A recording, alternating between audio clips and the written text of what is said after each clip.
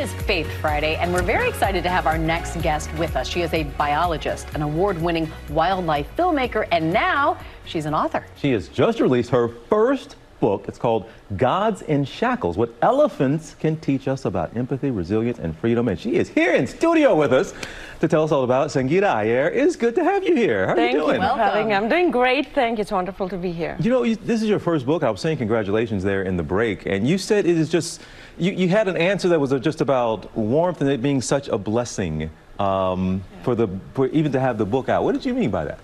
So elephants have always been part of my life, and they are part of my blessings, you know, and they are the embodiment of Lord Ganesh, a Hindu god with an elephant head.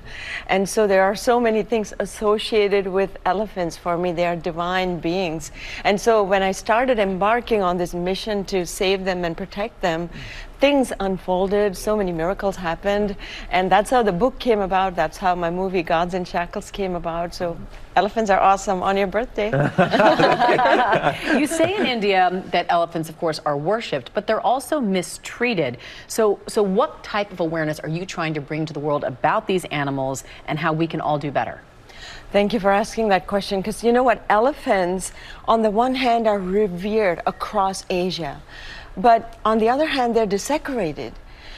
When I was in India in 2013, some of the things I witnessed was devastating. Many of them were being paraded beneath the scorching sun, deprived of food and water, shackles cutting into their flesh, blood oozing out of their bodies. And I knew I had to do something. As a videographer, I just voraciously gathered some footage, and I produced this film called Gods in Shackles. But beyond that, like, there's not a single scripture that says that you need to use elephants for rituals, right? There's not a single scripture, and God doesn't want us to treat his creations this way. So I needed to expose that. And that's the reason there's a significant lack of knowledge regarding this topic.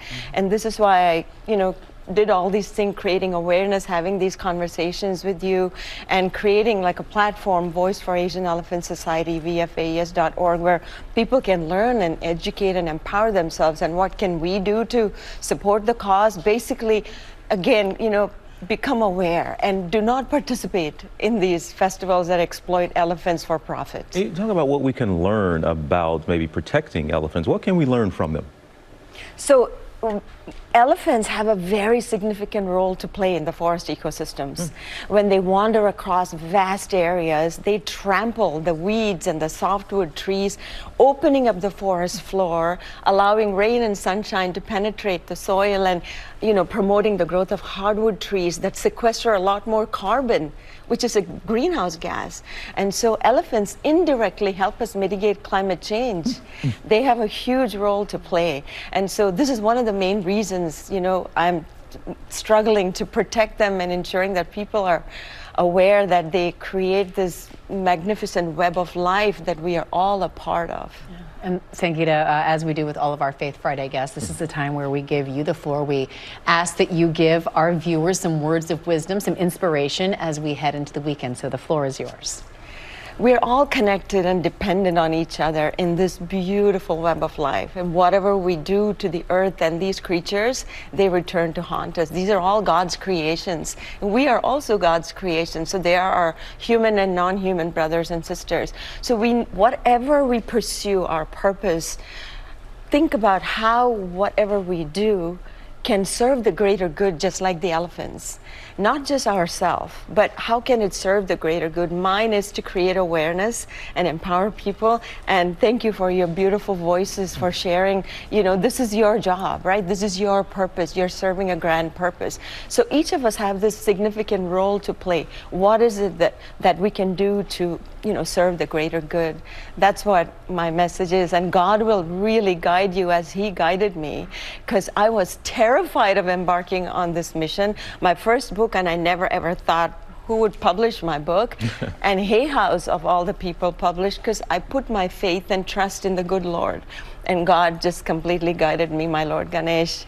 And on this happy birthday of yours, I have to say happy World Elephant Day to everybody. And let's make a commitment that everything we do is to protect these beautiful endangered supremely intelligent animals. Sangita Iyer, that's a wonderful message that we all serve a purpose. We don't sometimes sitting here in these seats, Robach and I, we don't often think of it the way you say it's a job, but you are still serving a purpose and having a voice. So it's a good reminder for all of us. Thank you for being here in studio with us. Thank you so much for having me. It's such a pleasure. And folks, I want you to know, Gods in Shackles, what elephants can teach us about empathy, resilience, and freedom. You can get it wherever books are sold.